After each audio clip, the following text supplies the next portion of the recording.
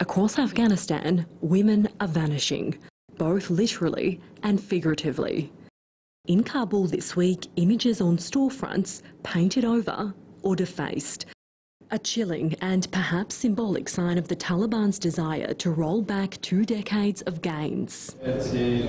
In an extraordinary press conference earlier this week, the Taliban insisted it would allow free media and jobs for women. But that promise already ringing hollow.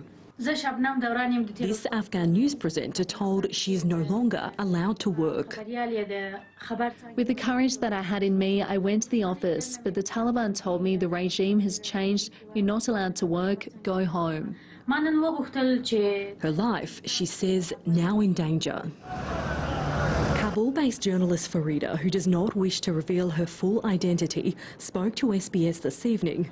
The long-time champion of press freedom and women's rights says female journalists across Afghanistan are now living in fear. You work hard, suddenly it takes you back 20 years back. And we all worried and concerned our safety because there is no any legal system. Now, who will hear us? Earlier this week, a female presenter interviewed a Taliban official on Afghanistan's largest private broadcaster, Tolo News. Such a display unthinkable during the Taliban's previous reign.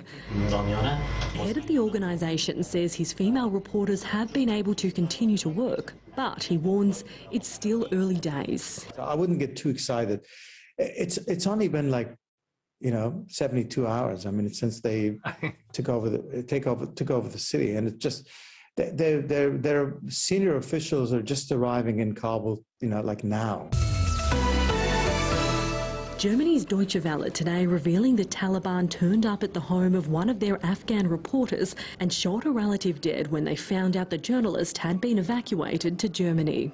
The company's director called the killing inconceivably tragic, adding it is evident that the Taliban are already carrying out organised searches for journalists. Deutsche Welle says militants have also raided the homes of at least another 3 of its Afghan contributors. Abby O'Brien, SBS World News. Lynn O'Donnell is an Australian journalist who's reported from Afghanistan for more than a decade. She left Kabul just in time as the Taliban breached the city gates and spoke to me earlier from the Netherlands. I was on the last commercial flight to leave Kabul on Sunday morning, just a couple of hours before the Taliban came into the city. But on the Saturday, I had people from the National Security Council come to my home and telling me everybody's left, I've got to get out. There was an immediate sense of panic over that weekend. And after my plane was wheels up, just after 9 o'clock on Sunday morning, the Taliban, who were at the gates, came in. They said they wouldn't come into the city, but they're liars, so they did. They came in armed and closed the airport to gunshots and screams, and we've seen what has ensued since.